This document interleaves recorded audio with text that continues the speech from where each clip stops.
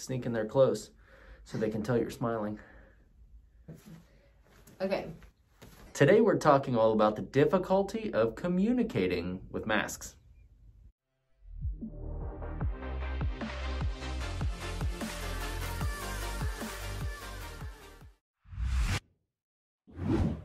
Hit it. Hit what? Me. Hey everybody, I'm Dr. Michael Squires. And I'm Dr. Carly Squires. And this is Dr. Squires Squared. This is a channel where we have candid and casual conversations about anything audiology. And if you're not sure what audiology is, make sure to like and subscribe to the channel, hit our notifications bell, and we'll tell you everything you'll need to know. Okay everybody, today we're talking about the difference in being able to communicate with a mask and without. Yeah, it's a big difference. So what are the things that we're noticing throughout this pandemic? That's what we all want to do right now. What are the things that we're noticing throughout this pandemic is that people continuously talk to us about the difficulty that they're experiencing while other people are wearing masks. Right. I think we want to focus on a few different aspects of that, but we'll start with just the obvious. Our mouth is covered up. Yeah. So it really creates difficulty, obviously, because you can't see someone's mouth. This is for people who may have a hearing loss and then maybe not. My hearing is normal, but I mean, I look at people's mouths when they talk, and then just all those visual cues help you to just decipher what's being said. And then imagine if you have a reduction in your hearing and you really rely on those visual cues to piece together what is said. Absolutely. I mean, you know, our brain is designed to help us use every available resource that we have, mainly to stay alive, but not so much anymore. Now we use it so much more for just moving around our environments and communication. And when we take that visual aspect away, whether you're lip reading or just like to see people smile, it makes things very difficult. Yeah, and along those same lines, I can think of just two examples I want to share. I had a patient, a relative of a patient that was here the other day that works in the school system, and just expressing how being in a school where you can't see the kids' faces, it's just upsetting because we can't see our emotions as much. Yep. And I think that's a big factor in it too, not just the lip reading, but just the emotional side of things. I mean, we go out and about, and if we smile at someone, they can't even see that we're smiling. I mean, we've literally said out loud, I just smiled at you. I don't know if you can tell.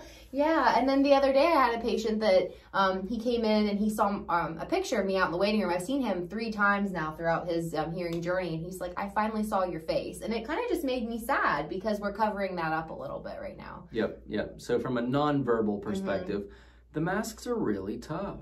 But a second thing to think about is just what it actually does to the sound that comes out of our mouth. Yeah. You know, masks or any type of heavier fabric or anything like that are going to diminish the higher pitches, the higher frequency or the quality of those high pitches in our speech. So it's going to make everybody sound like they're mumbling. And for somebody with a hearing loss, specifically a high frequency hearing loss, it already sounds like people are mumbling if that hearing loss is untreated. So the added factor of the mask makes it even more difficult. Absolutely. Okay, so we've talked about what a mask can do in terms of the projection of your voice and then also covering up your mouth, and so people cannot lip read. But let's talk a little bit about social distancing too, and what happens when we back up from each other with our communication. Yeah, it's actually one of the common tests that we do just to see if somebody's hearing aids are working to the degree that we think they should be, is you know, talking to them and backing up. We use what's called the inverse square law, and for every doubling of distance, the sound level, if it doesn't change at the source, will drop 6 decibels. So what that means is average conversational speech can drop to the intensity of a whisper very quickly as you're backing up. So what you'll find oftentimes is that when people recognize the distance, they raise their voice. But what happens with a mask over top of the face is it automatically reduces that from the get-go.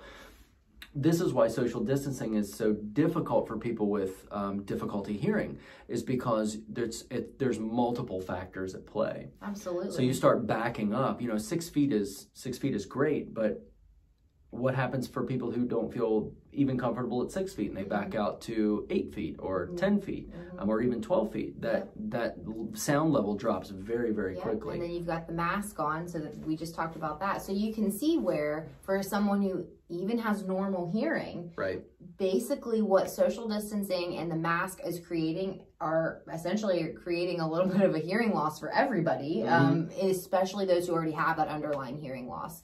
So speaking of that, let's talk a little bit about some communication strategies that we can all use to work together to get through this and make sure that we can hear each other and communicate a little bit easier. Obviously, we want to stick to the social distancing, so let's go out and say that. This doesn't mean don't social distance. Let's still keep our distance. Let's wear those masks. Let's get through this. But what can we do while we're, using those practices to help things along? Well, I think, first and foremost is just awareness. Having awareness that the people that you might be talking to may or may not have a hearing loss, but it's likely that they're going to have difficulty understanding. I mean, we've all tried to go and do something and then said, I'm sorry, I have no idea what you're saying because you have a mask on. So just having a general awareness about the difficulty of communicating with these masks, I think is a big thing. But beyond that, some things that you can do is just make a conscious effort to speak up a little bit, just to try to overcome that barrier. And keeping in mind that louder isn't always clearer. So making a conscious effort to enunciate. And even, it may seem silly, but try to almost exaggerate your speech a little bit, like I'm doing right now, to space out what you're saying, slow it down, enunciate, so that whoever you're communicating with has a much better chance to piece it all together, and also a little bit more time to process what was said. Well, and I think that exaggerating your speech, and if there's any speech pathologists out there, I'm willing to chime in on the comment section. We'd love to hear what you have to say. Or you could come and be a guest. Even better. Even better. Anyway. But while wearing a mask, if you're exaggerating your the motions with your mouth, it helps to keep that fabric out of the way and helps to create the distinction between speech. That is really what the ear picks up on. Our ears work with timing and intensity cues. So if those are kind of replaced with that exaggeration, it makes such a big difference. So pretend like you're a cartoon or a puppet and speak very distinctly and slowly and raise your voice a little bit, and everything will get better. Yes. You want to end it? Sure. Okay. Well, thanks for sticking with us throughout this episode about communication with masks. We realize that masks, social distancing, the pandemic in general has created some barriers, which is part of the reason why we started this podcast. So we appreciate your support. Make sure to hit that like button.